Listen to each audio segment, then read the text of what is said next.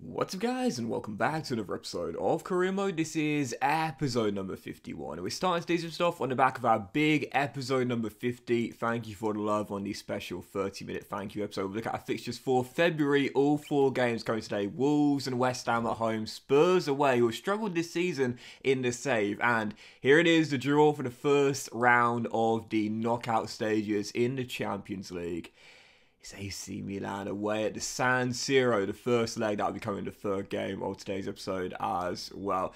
Isn't it great to see Milan back in the big time and doing well? Obviously last year, Serie A champions. This year, yes, in Chelsea's group, obviously lost to them back-to-back, didn't they, I think? But, yeah, now to see them, qualify for the knockout stage of the Champions League, there was a big period of uncertainty for many, many years, for AC Milan. But now they're starting to look like a real force once again, and we'll see if they can get back to the old days of the mid-noughties when they really were a force to be reckoned with. So, first game of today's episode on the back of the special thank you episode number 50. We take on Wolves right now, 3 points clear at the top of the table after a fantastic winning run. 10 games in a row in all competitions. Best run of form of the season so far. The question is, could we keep it going? Well, I've talked about it before. Consistency is the name of the game. If you want to be successful and win a league title, 38 games in a season, you've got to be consistent. So, heading to the first game of February, did no business on deadline day whatsoever. We had a chance to sell Reece Oxford, Taiwo, Nico Williams, but no, we kept our squad together because right now we are rolling and taking on Wolves here. Perfect start. 2-0 up in the first half, and it was our main 2 this season getting the goals as well. Shock horror, Ivan Toney and Curtis Jones. These dudes this season have been unbelievable. Wolves, to their credit though, did have a couple of good chances. Hit the post late on in the first half and did get a goal back with 7.5 minutes to go as well. So I was a little bit worried here. He-Chan with the goal, making it 2-1. I was thinking, I've thrown away quite a lot of points from leading positions late on. Not just this season, but throughout the course of FIFA 23. But one thing I do notice as well is that I swear scoring goals from kickoffs are actually quite simple. I don't know if it's just me, maybe it is just me, but yeah, 5 minutes to go directly from kickoff. Rodri chips it in and Ivan Toney bags his brace, rounding the last man and finding the back of the net. Yeah, I feel like when you concede a goal, like scoring directly from kickoff, and I've also scored from kickoffs in the first and also second halves as well. I do find them quite simple. I don't know what it is. Maybe it's just a mental thing. I don't know, but I do find it quite simple to if I concede a goal, get one back instantly. I don't know whether it's just me, whether you guys have the same experience, but yeah, kickoff goals do seem quite common in this year's FIFA. Thankfully, it's nowhere near like it used to be back in the days of like FIFA 11, FIFA 12, FIFA 13. I don't know if you remember that era, but like there were like these kickoff glitches you could exploit. You pass it back, the chip with the L1 and triangle button over the top, and it was just like almost impossible to defend. Or sometimes you could like, I can't remember what FIFA was, FIFA 13 or maybe FIFA 14. You used to be able to like call for the guy that takes the kickoff to go all the way forward, pass it back, and then literally hammer down the square button for a lob pass as hard as you can. And if you play on assisted or semi-assisted, it will go like all the way to the man on the penalty area. It was like a ludicrous glitch you could exploit. But anyway, won the game, 3-1 there, 11 wins in all competitions. Question is, could we extend it? Following game, Spurs away in North London, and as Toney notches up his 20th of the season, going for back-to-back golden boots. I've got to be honest here, this is a really, really poor game. You got very little going on in this one whatsoever. It was kind of funny because you see here, Spurs didn't take a single shot in the game. We had 3, but only the one noteworthy one, which was Toney's goal. In the match highlights section, it was literally Toney goal, Harry Kane yellow card. Like, that was literally an awful game, but to be fair, not too unrealistic. Spurs this season in 10th place in the league in the save. They're really, really struggling. So unsurprisingly there, we were beating them back-to-back this year after beating them at City Ground. Winning run extended to 12 in a row. Question is, can we keep it going in the biggest game of the season in Europe? Yep, following game, 3rd of 4 today, and this was it. First leg, Champions League, last 16, AC Milan. I noticed they've got a ton of British and Irish players here, man. Seriously, Tommy Conway, Cameron Archer. Obviously, they've lost Tomori to Manchester United in the save, but they've replaced it with a CB duo of Ben White and Max Kilman as well. AC Milan give those British and Irish talents, but really good team, 5-star team. Perhaps a lack of depth, but, you know, for the most part, this is a really strong lineup, and they've kept hold of Mike and Rafael Leao and Sandro Tonali as well. So, heading into the first leg, tough draw. First knockout round in the Champions League to save. AC Milan away. Could we deliver and keep the winning run going? Well, if we're going to do so, we need to come from behind. I had the worst possible start in the game. 6 minutes in, Evan Nilsson, who is so good in this game. If you've not tried Evan Nilsson, guys, give him a go. He is so good. For Milan right now in the save, he's got 6 in 7 in this Champions League competition. He is fantastic in this game. He really is a lethal finisher and definitely worth a go. If you're looking for a career mode striker that isn't too expensive in Season 1, but has really good potential. Anyway, opens the scoring, Milan take the lead, and I was thinking, right, okay. A moment ago I was talking about kickoff goals, now frequent they are. Let's get one right here and get back on level terms. Unfortunately, Lincoln denied by Mike. Great save with a French shot stopper, and it's still 1-0. And other than that one chance, the first half an hour, I got to be honest, man, I was really poor.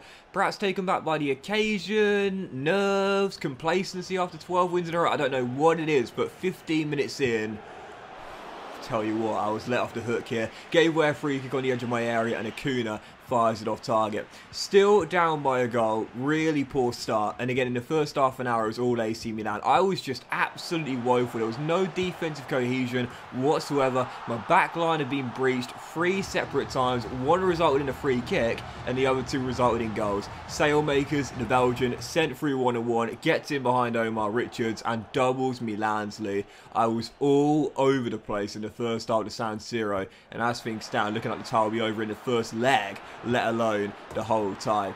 So I need to get back in the game, and I thought if I can get back in the game right before half time, that'll be a bonus. I've played really poorly in the first half, but if I get back in the game before the break, that will be big, and we would. Big decision pre-game. Who do I start up top? Taiwo or my main guy Tony? Well, it's 20 league goals in the season for Ivan, but all his goals have come in the league. This guy is my European striker, Taiwo. He won the Europa League Golden Boot last year despite missing the final, and he gets us back in the game before the break. So it's 2-1, and after I got back in the game, momentum totally switched in the second half. I stemmed the flow, I stopped Milan getting those easy attacks. My defensive line was a lot more secure and cohesive as well. And 21 minutes after the restart, after Matty Cash is played in, he rolls it across the middle, and who's there to complete the comeback?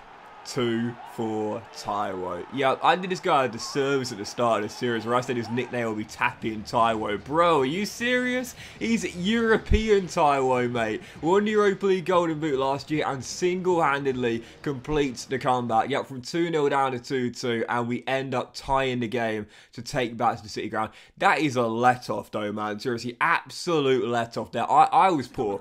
You would have seen by the stats there. I was really poor in that game, and the winning run ends after 12 in all competitions. I knew that was going to be a tough game there against AC Milan, don't get me wrong, but I was really poor. I think maybe complacency took over there. Again, nerves possibly, but I did not start that game off strongly. Once I got back in the game before the breakthrough tower, I was like, right, I am not starting that second half off like I started the first half, because AC Milan won't let me off the hook for a second time in a row. So yeah, huge battle back there from 2-0 down to 2-2. Head back to the City ground, tie in the balance, and right now you got to say, it's very even indeed. Could go either way as both teams look to progress to quarterfinals. So final game of today's episode, final game here, West Ham at home, aiming to stay top of the Premier League. Once again, started really poorly in this game. Didn't get that many chances whatsoever. Then 6 minutes after the restart, after a good stop by Dean, looking to get back to winning ways here. This man back in the starting 11, and this man back on the score sheet. Yep, Ivan, we love you, bro. Obviously, he'd be hurt not starting at the San Siro, but I said to him, mate, listen, you're going for that golden boot back in the Premier League. Let Taiwo have the European competitions. He always scores in Europe. He got a brace at the San Siro. You keep banging him in the Premier League and try and keep us top. In front by a goal. The shocker with the opener. 21st of the season, but the lead did not last long. A few minutes later, West Ham back on level terms. Yeah, brilliant finish into the bottom corner there as West Ham find their leveller. And with 4 minutes to go, a chance then to inflict our first defeat on us after a fantastic unbeaten streak. Dean Henderson, my goodness, this guy is so good. He's bailed me out so many times, and he does it once again. Brilliant save. Then after Zambo's shot was blocked by Reece Oxford, I think it was, Henderson gets it back, quickly throws it out, and we go on the break. Stoppage time. Rodri holds it up, finds Jaden Anthony, who plays a 1-2 with him. Brown into Lovro, back in the team after injury. Lovely ball through to Brown, in behind Sessegnon, rolls it across, and Curtis Jones gives us the winner with the final kick of the game. What a season for this guy. It is unbelievable, and don't you just love it when you're doing a CM and out of nowhere, one of your more average players, if you will, just goes absolute ham out of nowhere. No one could have predicted this. Curtis Jones this season has been one of my best players, and he gets the game winner with the final kick of the game. He's 15th. Let me say that again. 15th Premier League goal of the season. He's got a few in Europe as well, and he's just got us the game winner here against Moyes' side. Massive win there. Back to winning ways. That was huge, and we now take a 6-point lead on Manchester United. Manchester City have totally fallen off it now. 11 points behind us in third. 11 games to go. What was a 6-team title race has now become a 2-horse race. Us versus the Red Devils, the champions, with 6 points clear, but have got a game in hand. 11 games to go. They are not letting us get away. But that was this episode of Career Mode, guys. Big thank you for watching. Hope you have enjoyed it. If you have done, please do drop a like. Much love to you all. Have a fantastic day, and I'll see you for the next episode of Career Mode very soon.